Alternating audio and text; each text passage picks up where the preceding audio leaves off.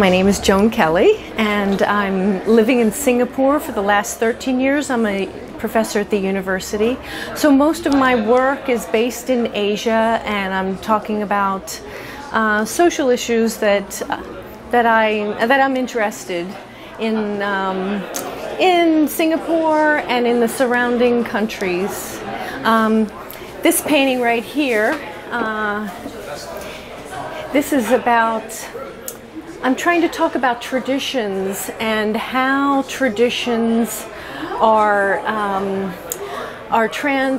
transferred, how they mutate and transform due to the urban environment, the change in our environment, due to pollution. And here in Singapore, there's a tradition called the Thai Pusan. And the Thai Pusan is done in the middle of the street, where these men are piercing their skin and piercing themselves all over their backs and stomachs, and the metro buses are passing by, people are walking to work, and these guys are in the middle of the street trying to perform their traditional rituals, even though they're now in this crowded urban landscape. But then, how does that change the tradition if the tradition then becomes a spectacle? What is that saying? So I'm asking questions like that. So let me take you to another painting. So here, this is a painting that's a circumstance that's happening in Varanasi in India, right on the Ganges, where each morning and evening women are coming there and spending so much time doing their ritual prayers, their pujas, in devotion to their gods.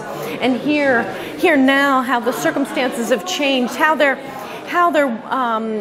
devotions change because of the environment, because of all the pollution. As you can see, I've depicted really how the Ganges looks today, even though there are some motivations to clean it up, but still it has a long way to go. Okay, and this is the last painting I'm going to talk about today. This is part of Tasmania. There was 4 years of a drought, and right before I came there, there had been horrible fires that burnt the alpine layer of the mountains, which is the top layer, and that was the UNESCO Heritage Site. And all the trees there were 1,500 years old, and now they're burnt. They're all gone. Their seeds are gone too. So a new life will grow from this. And this painting is about this idea of death and rebirth, and how our environment changes as we change it. Thank you.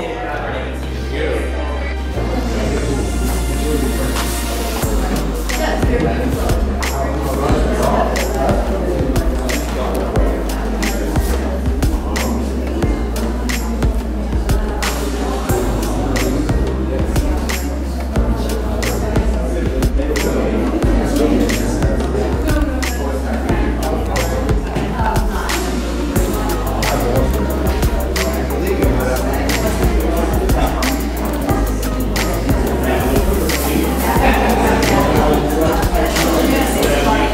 you.